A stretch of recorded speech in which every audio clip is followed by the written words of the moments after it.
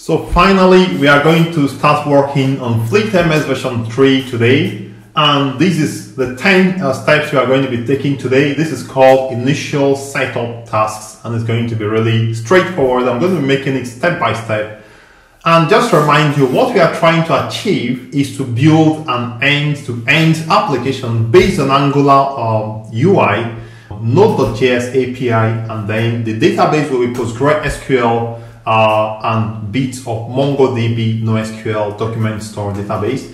So today we are going to set up everything we need, and the first thing we are going to be doing today is we are going to have VS Code and IntelliJ. We want to make sure these two are installed because VS Code is better to work with it in Angular, and not that IntelliJ we are going to be creating the API there using in IntelliJ.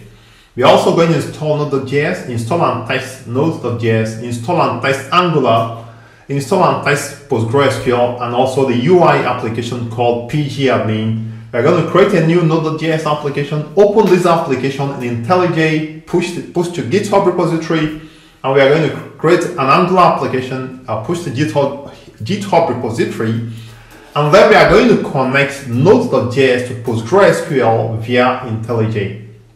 The reason is because the UI, which is Angular, connects to Node.js, which is in the middle, and then Node.js via IntelliJ connects to the database at the lower part. So we want to make sure that we can connect to the database from IntelliJ. Alright, so let's get started. I normally like to say that before I start, let me just show you the features of FleetMS version 3. This is the template. We are going to be setting it up. And now this feature says UI. Now we are going to be adopting API UI approach. The reason is because if later on we don't want to use Angular, we can decide to create a React UI and simply attach it to our application and shift the Angular away. So we have kind of decoupling. This is different from microservices because sometimes they are mixed up. For now, we are just trying to decouple the UI and the API so that they are completely decoupled, not even loosely coupled, but separated completely. Spring Boot and Time Leaf couples the two UI and API together. We don't want to do that this time. Now, some of the features will be like more table styles, paging and sorting becomes easier. UI library like Angular Material, we're going to be using PrimeNG UI library. So we are going to be doing a whole lot of things like file select, generate PDF reports, security features like single sign-on, or visualization becomes more easier. File upload async, we can upload the image and view it. Form validation becomes easier. Email integration, toast messages, all these things becomes easier. And there are also some page samples like invoice, profile, e-commerce. I normally like to say, let's just take a look at this thing because it kind of reminds us that there is something or direction we are going. So if I go to data tables now, you can see that we can easily do paging right here. If you look at this place, we can easily do paging. We can also do sorting very easily, unlike in case of Spring Boot, because in this case now, everything happens, this happens in the client side. And if I go down, I'll also show you this page sample. This is invoice, I've mentioned it before. We can now generate PDF report and submit payment to another server. And we have a project page. We can actually track project progress of project in case we want to do something related to project management, or even we want to kind of track our progress as we build FleetMS version 3. And we also have this profile is going to be much better than this. We are going to be doing it. You have timeline, you have settings. This timeline, very important feature that is kind of easier to work with libraries that can be integrated with Angular. Alright, so let's go ahead to get started right now. So step 1 says create a folder. So we have to create an empty folder. I want to place everything in this folder. I call this empty folder FleetMS v3. So you can also create a folder anywhere in your system. I don't know if I've mentioned, please remember to subscribe to my channel. If this is your first time, please don't miss a class. I'm going to be trying to do one class a day. If you can work for 30 minutes every day, discipline yourself, just make out 30 minutes every day, sometimes on weekends, sometimes not on weekends. But every day we have to do one lesson. We hope that in 1 month, in March, we should be able to complete this application. So subscribe to my channel. If you have challenges, let me know immediately, because if I know, I can now, maybe after a few hours or even the next day, I'll be able to help you fix it. So we create a folder, and the next thing we want to do, I can actually close this one at this point. I've created an empty folder, and we want to ensure we have VS Code and IntelliJ installed. So if I go to my Finder, I can just say VS Code. You can see I have VS Code installed. Okay, I'm not teaching you how to install VS Code. You should be able to do it by yourself at this time. So I have VS Code installed right here. I also want to check that I have IntelliJ installed. You can see I have IntelliJ IDEA installed as well. These applications are free. Download them and install. Actually, I can actually show you how to get them. So IntelliJ download, and you can easily go to the website, download it. I think it should be for free. You download it and install. So you have it here, this 30 days free trial, but the community edition, which is this one in black, is actually free completely. And VS Code download as well. You have to download and install depending on your operating system, if you are using Mac or Windows. All right, so let's proceed to the next part. Install and test Node.js. Now, if you install Node.js, it's not going to give you any icon on your desktop or on your applications list. So if you want to install Node.js, you simply follow the same procedure. Simply say Node.js, Node.js downloads. And you have the page to download Node.js from here. You simply download it based on your operating system. Download and install is also quite straightforward installation, and it doesn't give you any UI interface. Now we want to test that Node.js is installed. To test that Node.js is installed, I'm going to open my terminal and simply type node version. If I open my terminal, I simply enter node version. So I'm going to say nodes version, and it tells me 14.7.0 as you can see. So Node.js is installed. All right, so the next thing we want to do, we've installed and tested Node.js. We now want to install and test Angular. And I'm going to also go to Angular download, Angular download or install, Angular install. So Angular, you can actually install it simply around the command line. It also does not give you any UI, any icon on your desktop or your applications list. Simply run this code.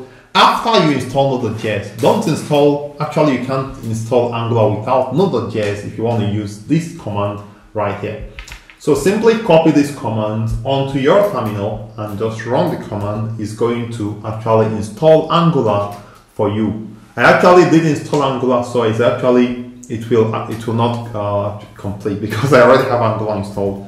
So let me clear my console, and now let's see if Angular is installed. I'm going to say ng -- version, and now you can see that it tells me Angular is installed. Angular CLI 13.2.4 as of February 2022.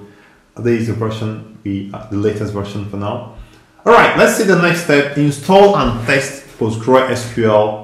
And it gives you a UI called PgAdmin. Let's follow the procedure as well.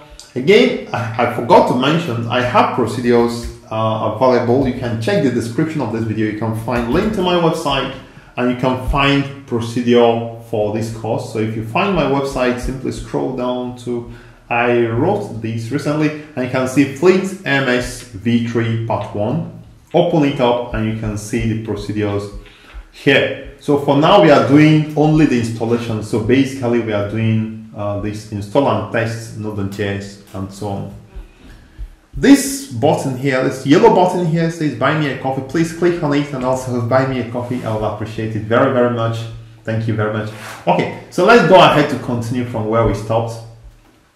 We want to install and test PostgreSQL. So let's go back to the browser, and I'm going to go to Google, and I'm going to say PostgreSQL download. Now this is very important because there are different versions of PostgreSQL. Once you get to the installer, you want to choose your version, or whether Windows or Mac, and then you want to install it, and then it gives you the PgAdmin application. The PgAdmin application is like this. It's an elephant icon, an elephant avatar or icon or insignia. So if you open it, let's just make sure that it's installed. It's going to give us the UI for managing PostgreSQL databases. But later on, we are going to be managing these databases actually from IntelliJ, so that we don't have a whole lot of things opening up. So it opened up in my second screen. So I'm going to just drag it here, and this is it right here. So when you are installing it, it's going to prompt you to enter an admin password. So I did enter the admin password, and this is the password I entered, and it gives you something like this. For now, don't worry about creating any database. We're going to do that together a little later. Don't jump any step, and don't think you know it, because there may be small things that you are going to miss out, and then it's going to be a problem for you a little later. So simply install PostgreSQL, and for now, just make sure that it opens up and your password works. All right, so the next step says create a new Node.js application. Now this is where we actually start working. Now if I go to the empty folder, because I told you create an empty folder, I'm going to right click and say, I think I can, yeah, so I'll simply go back and right click on the folder. Actually, you need to open the terminal at that folder, or you simply navigate by command prompt to the folder you created. So in this FleetMS v3 folder, I will have two applications. The one is for Angular UI, the second one is for Node API. So I'm going to call this one FleetMS v3 Node Angular. Let's click, let's create a node first. Node API. Okay, FleetMS version 3 Node.js Node API. Let's leave it at this Node API. I'm going to hit. Actually, I don't even know what I'm doing. So we are trying to create a new application. So we are going to first create a folder. So I'm going to say mkdir. Actually, you can create this folder by right-clicking inside that directory and say new folder. So it's the same thing. So I'm just creating a new folder using make directory. So I'm going to hit enter. So if I go back to this place, so we have this empty folder. There is nothing inside. You want to set up now Node application right inside this folder. So let's go back to the command prompt. So in the command prompt, while inside this directory, so I'm going to cd inside that directory. So I'm going to say cd inside that directory, cd. So I'm inside that directory now. I'm going to say npm init. npm init, that is the command you are going to give. I'm going to hit enter, and it's going to start the workflow for creating a new Node.js application.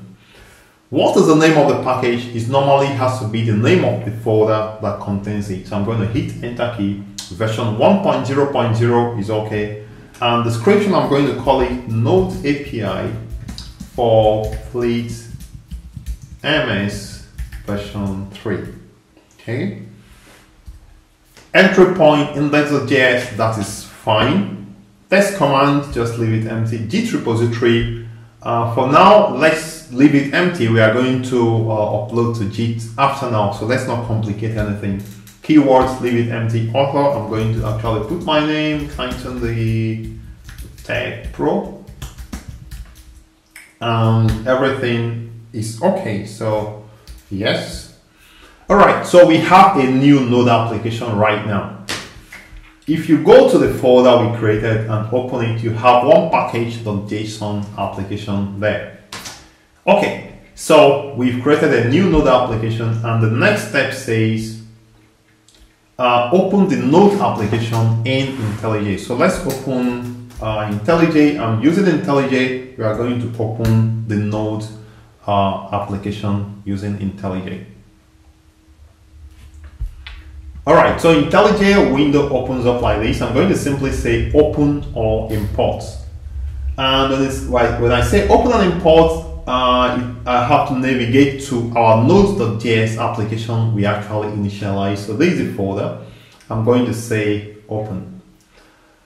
So now it's opening on my second screen. So I'm going to bring it in here. So this Node application now is an empty application, just has package.json. Let's say for now that we have it open, right? So this is our application. You just have package.json simply contains all these things we specified. So this is fine. You don't have to worry about it for now. We have created and tested that we have a new Node application created here. Okay. So we open this application in IntelliJ. We now want to push to GitHub repository. Now, this step pushing to GitHub repository, you also need to know about it. You simply need to create a new repository in GitHub. When you create a new repository, let me take you through how to do that, because I mentioned I'm going to teach you source control in GitHub. So once you create a new repository, you want to create a new repository, go to plus sign and say new repository and give it a name. So I'm just giving it a name, blah, blah, blah. I already have a repository created, but I'm just showing you how to create a repository and say create repository. Once you create a repository, it's going to give you this link. Copy this link to your clipboard because we are going to use it there. So this repository, I'm going to delete it. Actually, the repository that I have already created, I'm going to just show you. FleetMS v3. So there are two of them, two repositories, FleetMS v3 Angular UI and FleetMS v3 Node API. So we are now in Node API, and you can see that we have the repository link here. Okay, so we now want to push this application to this repository. If you go to this repository now, simply, if you want to go, simply go to the link. Second, FleetMS. Okay, so this repository currently is empty. There is nothing inside. So we want to push something inside this repository. So to do that, I'm going to come back to my PowerPoint, and this is a repository. I think for the Angular it should be this one. So I'm going to copy it right like this. Now I'm going back to IntelliJ because we want to now push our Node application to GitHub. So I'm going to click on terminal here, and here I'm going to say git init. I'm going to say git add star and git remote git. I think I have to say git commit minus m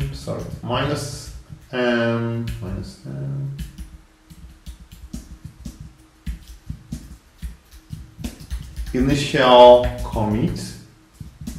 Okay, so this is fine. Let's see.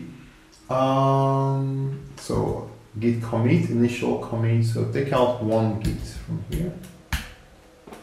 Okay, so this is fine. And I'm going to now say git remote add origin. I don't know if it's git add remote origin or git remote add origin. I'm going to check. So let's check. So if you go back to your repository, it says git add origin, git remote add origin. So I think I'm correct.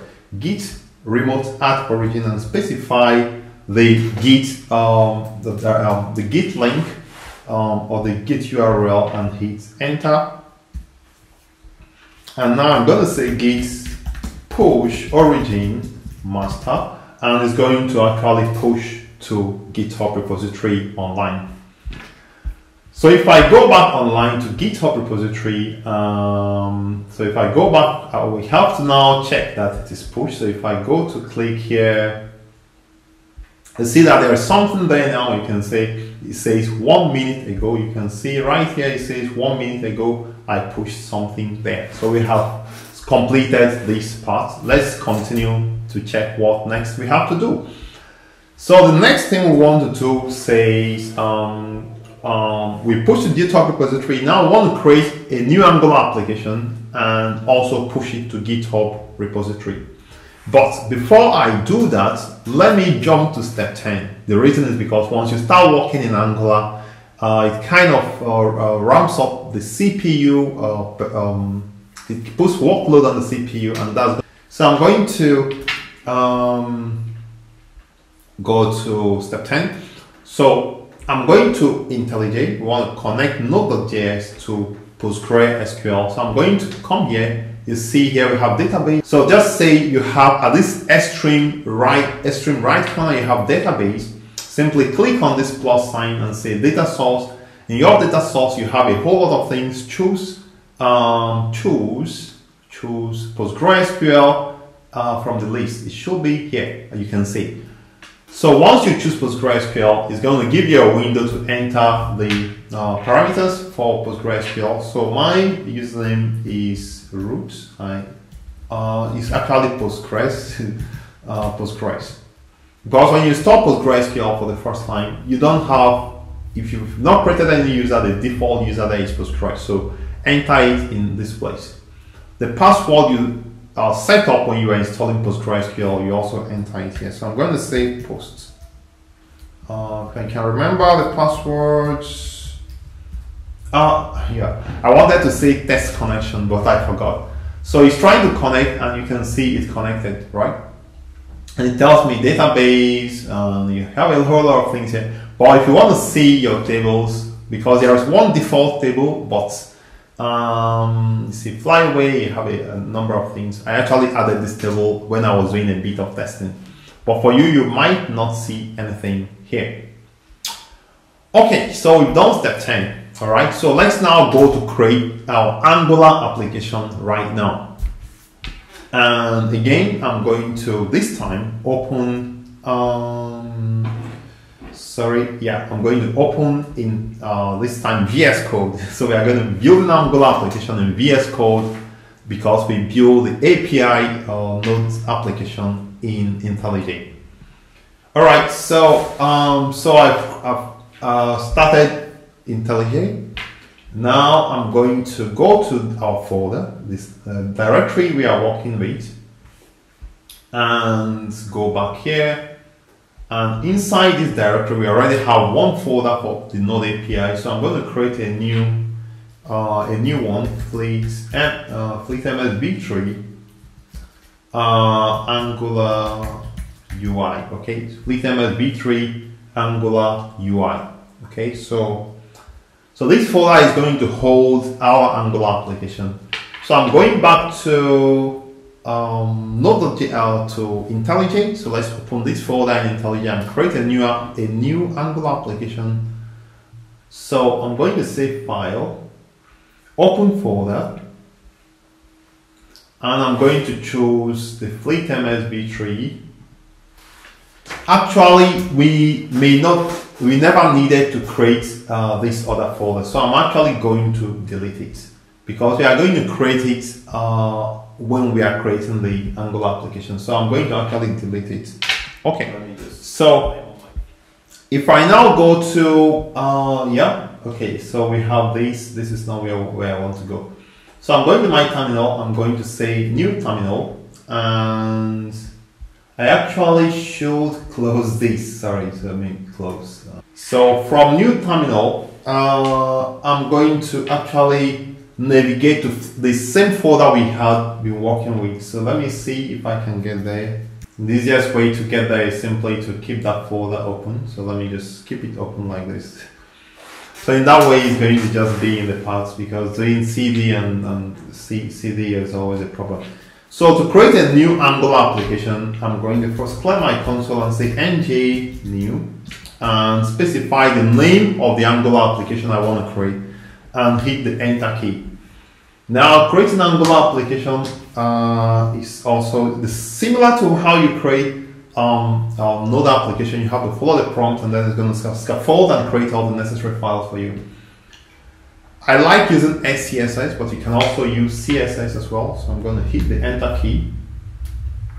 And let's wait for a second, and this application will be created. Again, I'm going to go and copy the, I'm going to the GitHub repository online, and let me go to the Angular application and let me copy the directory. So I'm going to go here, FleetMS v3 for the Angular UI this time. I'm going to copy the Git directory here, and I'm going back to our VS Code, and it successfully created the application. So I'm going to navigate inside the application. If I say ls, let's just make sure the name. So I'm going to say cd fleet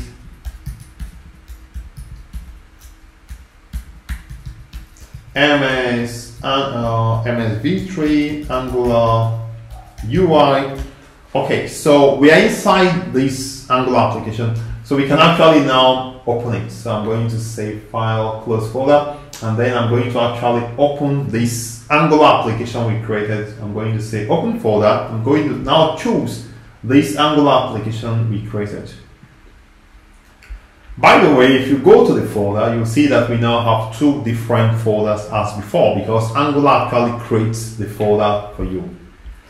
Okay, so this is the file structure of the Angular application. If you listen to the sound, you see that my CPU fan is coming up. So I'm going to kind of quickly round off. So let's quickly push to GitHub, and then we continue in the next class later on. So I'm going to go to new terminal. I'm going to say git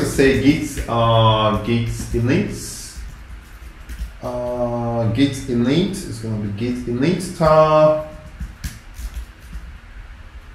Okay, so git commit minus n. So git add star first, I think. So the next one is git commit minus n first commit. Okay, so yeah, so nothing to commit, it says. So now I'm going to push to GitHub. So let me let's go to look for.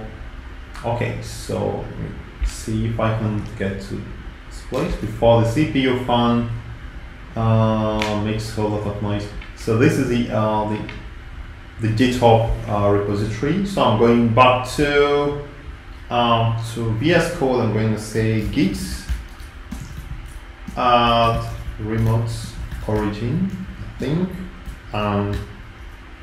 So it's actually git remote add origin. That's the command. Git remote add. So git remote -v. Okay. So let's now push this application to the repository. So I'm going to say git push origin master. All right, so it actually pushed this the files to GitHub. So let's go to GitHub just to verify that is there. So FleetMS version 3 Angular UI, and we have everything right there. So we have an SRC here, we have our asset environment.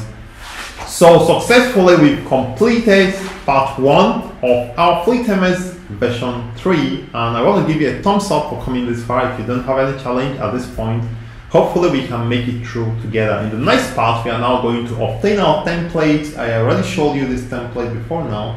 The admin LTE template, I can just show you one more time. So the admin LTE template, we want to obtain it and then set it up or integrate it with Angular. So this template right here. So I want to thank you for viewing. If you have challenges, please leave me a comment in the comment box below this video. If you also like this video, give a thumbs up to this video, activate notification if you want to get notified when I make new lessons anytime. So I remain Kind on the Tech Pro, and we see you in the next part.